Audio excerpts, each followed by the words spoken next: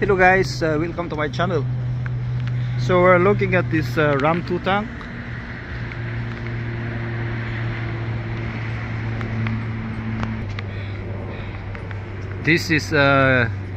This tank was produced in World War II. It was designed and made here in Canada during the war. About 2,000 of this tank were produced during the war.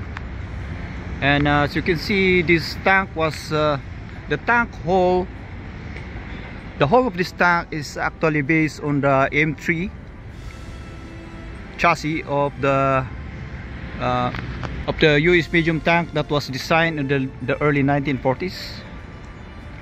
So using the hull and the suspension system of the M3, the Canadian designed this the turret of the tank and arm it with this 6-pounder or 57mm inch gun.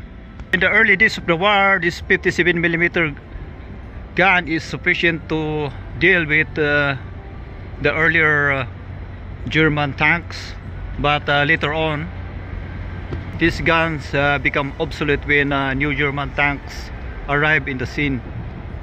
But nevertheless, this Ram2 tank is still a good design, considering the fact that the Canadian industry has no experience in designing tank, but still they were able to come out with this decent tank. So this tank were about 2,000 were built, but one of them were sent to the battlefield as a tank, but as a carrier, personal carrier, and for training purposes. You see, the hull of this tank is complex.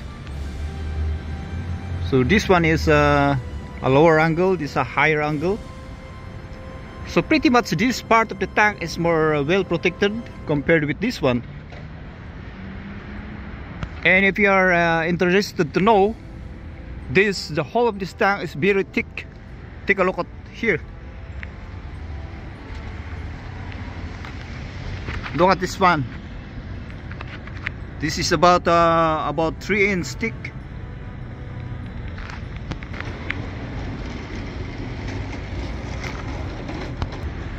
Let's draw a measurement to be exact. Turn this on. 0 reference. That's an inch.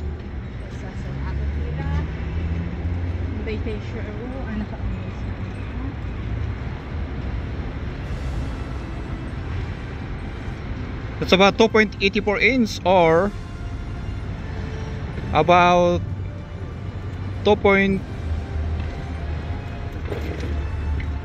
72.1 millimeter thick.